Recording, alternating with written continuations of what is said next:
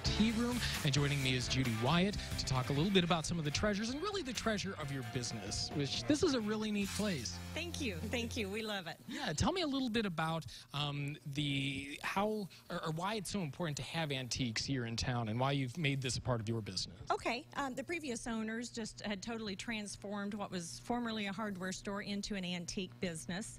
And antiques are important to the older group because they see things that remind them of when they were children.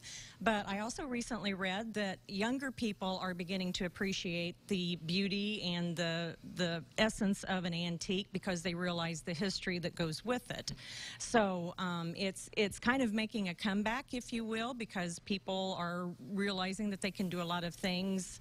Retro is kind of coming back into decorating and that sort of thing. Well, I was going to say the older generation calls it antique and the younger calls it retro. Exactly. That's exactly. Or vintage. Vintage is also. Yeah. Yes, and I think he's getting a shot of our vintage clothing over there right now. That we have plenty of hats and like old fur coats, mink stoles, and that sort of thing, and those are popular with the younger generation. So that's just something else that we offer in addition to obviously all the other things that you would expect in an antique store, like furniture and just whatnot things and kitchen items, that sort of thing. Well, and that's part of the adventure of antiquing, right? Is that you come into a store and you explore and you never know what you're going to find. Right. And it's always interesting for me as the owner to see the things that people come up and buy. Sometimes it's things that I didn't even know were in the store.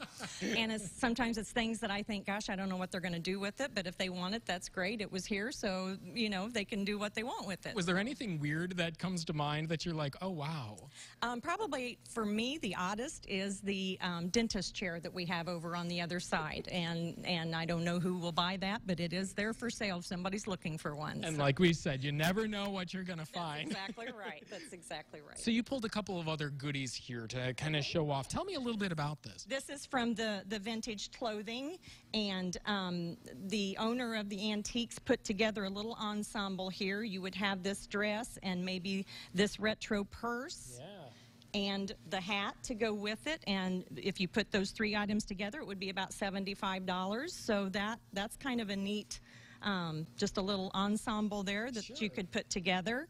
And then we also have this chair that is, she wasn't sure the exact history or the age, but it's at least 100 years old. We do know that. Oh, I was going to say, yeah, with the cane seating, and you can tell with the shape and the woodwork here. Yeah. That's wonderful. And then we also have things that aren't necessarily old. This is just kind of a fun little pillow, mirror, mirror on the wall.